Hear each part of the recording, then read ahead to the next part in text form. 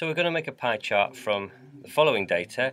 It's eye color, and we've been surveying some students, and we have blue, green, hazel, brown eyes, and here are the numbers of each student. Now this is a perfect kind of thing for a pie chart. It's perfect because the colors of eyes there, they don't have any hierarchy. There's no reason for green to come in front of hazel or behind blue. So the round nature of the pie chart kind of puts everything on an equal pegging. So the first thing we're going to do is extend our table and put a little column in for the total. We find there's 20 students that we've surveyed.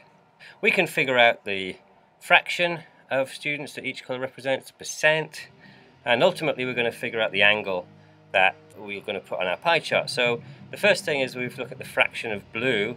It's 1 kid out of 20, it's 1/20th. We can quickly figure out that that is equal to 5% of the total class. With green it's 3 out of 20, it's 15%, and so on, and we get the percentages, and we can do a quick check to make sure they add up to 100%.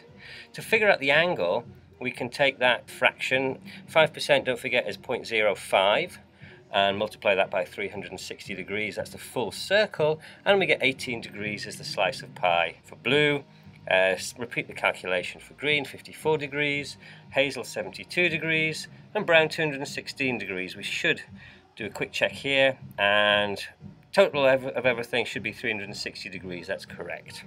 Okay, so we'll just start by drawing our circle. Draw the circle and put in our starting line. I'm going to put it horizontally, you can put it anywhere.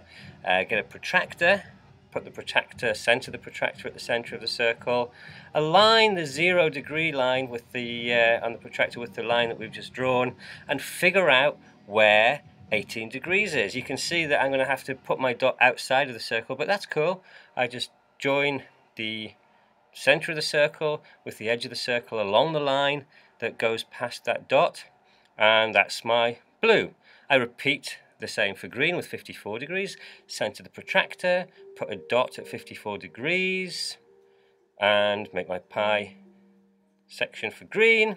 Repeat it at hazel at 72 degrees, and what's left should be brown at 216 degrees. It's not the easiest thing to check, but you can see it's 180 degrees there, plus the little bits just under 40 degrees, 36 degrees. It's pretty close to what that is. Just a second check that we've got our 216 degrees there, and I can start colouring my pie chart now.